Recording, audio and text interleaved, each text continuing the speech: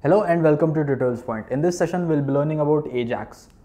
Ajax is a technology which is used to communicate with server. It is used to send data and receive data from server. Many web giants like Gmail, YouTube nowadays use Ajax to load data from server without reloading the page. JQuery whereas provides several methods to perform Ajax operations easily. First one is Ajax method. If we want to perform an HTTP request to a server, we can use Ajax method. Second is load method. If you want to load data from server, then we can use load method.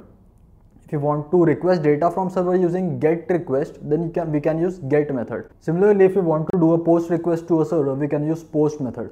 Normally we use get to request data from server and we use post to send data to server.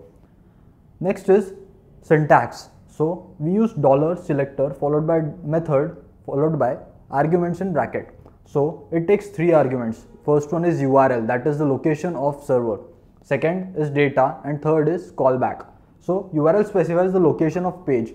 Data specifies the data which we want to send with request.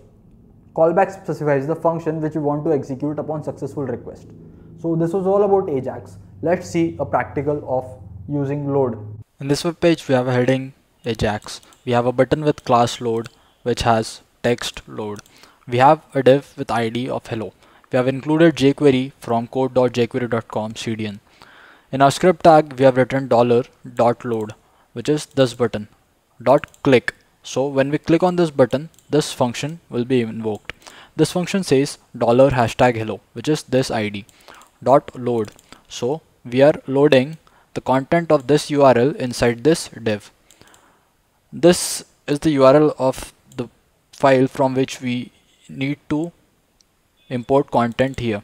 In our case, it's just a file name because both the files reside in same folder. So we can see what is the content which we are loading from helloajax.html. This is the helloajax.html file which contains hello data loaded using Ajax inside h1 tag. So we should see this inside this div when we click on load button. Let's see the output. Here when I click on load, we can see that data is loaded which says hello data loaded using Ajax. So we have loaded here data using .load method. To run this kind of example, you will need a local server like XAMPP. That's all about load method in Ajax. Thank you.